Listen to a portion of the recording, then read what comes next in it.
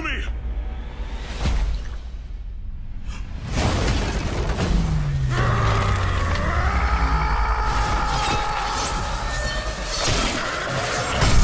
Enough! And that Mortal Kombat goes hard.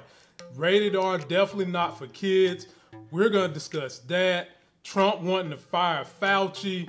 The United States Postal Office about to close. And also we've got Nicole Ari Parker talking like she wants to be single or close to it. We're going to discuss it all in this video. If you're finding me for the first time, please subscribe. Be sure to follow me on Instagram as we cover so many different stories. And if you have stories you want us to cover, send me a message or a DM on Instagram or follow the Facebook Life Gains page. Let's take a look at what Nicole Ari Parker had to say in a recent couples therapy she did online with her husband. You know, I wish that he was my boyfriend again. I don't necessarily want to be single, but I miss the single life. I miss the text messages for no reason. I miss the coming up from behind me when I'm scrambling eggs and just kissing me on the back of the neck. Like, I still do that, Boris. I still do that. Okay. You know, I'm being you know, general here, but yes. I'm just saying that the there's a difference. There's definitely a difference. There's the trappings of being single. Like, okay, you two are really good looking people, okay, and you're married, and we're married. There's people that flirt with you, and the part of the flirtation that even makes you look at your phone is, or in your workspace, is that they have like a freshness or a newness. And I personally believe that if you're in it for the long haul, that freshness and newness is still possible if you talk about it. Be like, look, I know we talk about date night. We need to go have a date night. Right. I know we talk about like kissing and texting for no reason, but the last time you text me was over like, you know, the cabinet guy. Now, folks, let me just say this. I've been married for a very long time, almost a decade. And with anything that deals with another person, it's going to take a lot of work. And in this interview, it seems like Boris Kodjoe completely just simply checked out, as if he had nothing to say. I know some fellas are saying he looked emasculated, as she went on and on and on about how she missed all these things from the single life.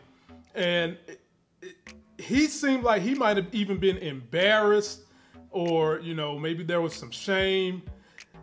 And I would be interested to know what he misses from the quote unquote single life that might not be going on in the marriage now.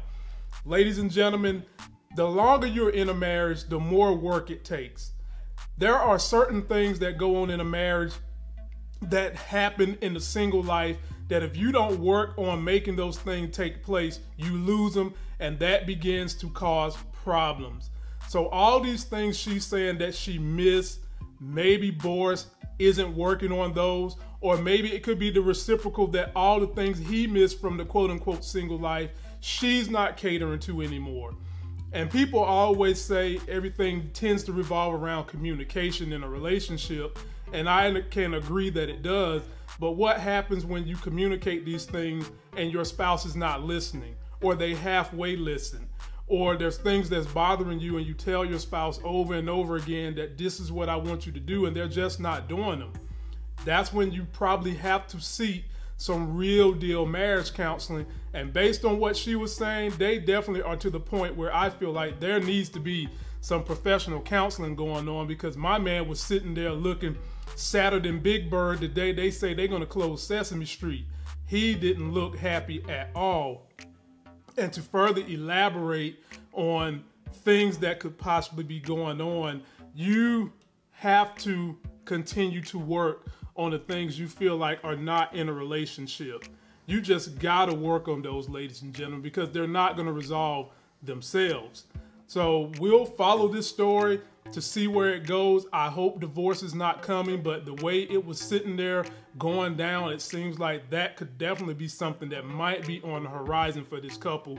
And they've been together a very long time. They've been a beacon of what we would expect from a Hollywood couple because they've stayed together. Things have seemed to be fine, but it seems like there's trouble in paradise going on right now.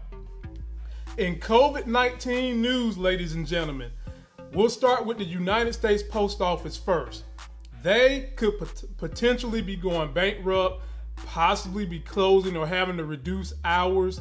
And a lot of this, I feel like, is because there's an outcry from a lot of American people and from politicians that they want the elections coming up in November to be mail-in ballot because of what's going on with COVID-19 right now. And of course, there's pushback from the White House because the president himself said, if we let everybody vote, the Republicans would never win an election. That came out of his mouth because the majority of the people are progressive, middle of the line to the left. And this is what's going on with the post office. The United States Postal Service is asking lawmakers for $89 billion to help keep them afloat, warning that it could run out of operational funds by the end of September 2020.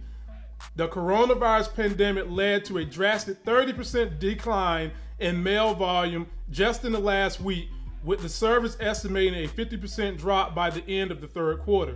Still, postal employees have continued to deliver essentials like prescriptions, mail-in ballots, ladies and gentlemen, medical supplies, more all over the country, and Democrats warn that without them, many could lose access to necessary goods. Lawmakers have been battling to agree on a relief deal, with some believing conservatives and the Trump administration are using the pandemic to force mail services toward privatization. And a lot of people have been saying they want the mail service to go private for a long time. The mail service has been around probably before a whole lot of other things have been out here. There used to be a saying, come rain, sleet, or hail, the mail is still gonna go. And that's one of our oldest, most established organizations in all the world. And I'm not surprised more Republicans aren't trying to keep it solvent or keep it open and keep it the way it is, because they love tradition, they love history, and they love things that go back to the old days, except for when it's gonna be something that's quote unquote socialized or ran by the government, but yet their current president is running the government almost into the ground. So we'll keep abreast on that story as we transition into the next crazy story from our dear leader, President Donald Trump, where on this weekend, this Easter Sunday, he retweeted something saying, "Fire Dr. Fauci." And I'll read it like this, ladies and gentlemen. The message refers to a CNN interview on Sunday in which Fauci, director of the National Institute of Allergy and Infectious Disease, was asked about a report that his team pushed for earlier social distancing measures, but was rejected by the White House. Way back when they wanted to do this, when the first person hit America in Washington, and the White House rejected it. It was very difficult to go back and say that, Fauci said. Then he added, I mean, obviously you could logically say that if you had a process that was ongoing and you started mitigation early, you could have saved many more lives. Obviously, no one is going to deny that. But what goes into those kinds of decisions is complicated. Trump last month said he and Fauci get along very well and called the highly respected infectious disease specialist extraordinary. Fauci, for his part, has defended Trump every step of the way, but I'm wondering if Fauci is starting to regret that. And everybody knows Trump likes to have the spotlight on him. And over the last couple of weeks, Dr. Fauci has been the guiding light, the backbone of America, the sounding board, the scientific resolve for helping people feel better and understand where this disease is going and how we can protect ourselves from it and get the economy going back. And Trump doesn't like that. And I'm sure Trump is not feeling how every day people are tuning in to Governor Cuomo more than they are him, because Cuomo is going by the leadership of his doctors and scientists instead of just throwing these facades into the world about his personal feelings the way Trump is. Trump even went as far to say that his damn ratings for his briefings are higher than the Super Bowl and some other programs. Who the hell cares about that? Really? And I just constantly have to ask my Republican colleagues, is this what you want for a leader? Is this what we should be concerned about? Does this stroke you better than knowing how to get out of this? It just boggles my mind. And this just further goes to show people, you've got to get out and vote in November, because we can't be dealing with this. If anything, we should be trying to see more of Fauci. We need to see more of Fauci than we need to see the president right now, because he obviously is not leaning on the good support of the individuals trying to tell him the best ways and modalities to get us through COVID-19. And last but not least, folks, Mortal Kombat Scorpion's Revenge. You are the only hope left for Earthrealm. If Emperor Shao Kahn wins the 10th Mortal Kombat tournament, then you all die. Get over here!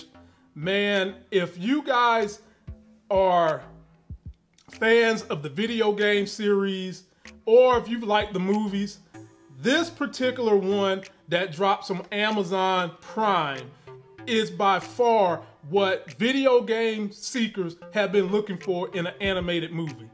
This thing had gore, it had guts, it had blood, it had all the powers and sequences of the video game into an animated series. I was sitting here watching this thing on pins and needles from the very beginning to the very end. The script was well done, and they focused on Scorpion himself, and they also was able to bring in all the other players, Raiden, Liu Kang, Johnny Cage, Jax, Sonya Blade, Katana. They brought in a lot of the characters we're used to seeing. They let them have one-on-ones within the narrative of the story of Scorpion trying to get revenge, and I'm not going to tell you what happened, but I'm sure you can figure it out, amongst a tournament in which the gods proceeded over the tournament. And at the end, you're going to see there's probably going to be another movie, because the big leader is very upset at what happened. And so, ladies and gentlemen, if you are a fan of this whole entire video game series and the movies, you're going to be very satisfied with what they've done in this particular animated movie. It's rated R, so you can't watch this with the little kids. You're going to see finales done, fatalities done, the moves from the video game. It is going to give you pure bliss and nostalgia. Highly recommend you check this out. You can order it now, or you can catch it on Amazon Prime Video. If you already got Prime, check this out. If you've seen it, let me know what you think, and come back and let me know how well you feel like this followed the video game storyline after you watch it. That's going to do it for this video. Don't forget to like this video. Please comment, subscribe. Go get yourself that life game. Please share my videos. Follow me on Instagram. If you really enjoy what I do, make a donation on my Patreon. It helps grow this channel. And until that next sexy as hell video, I'll see you.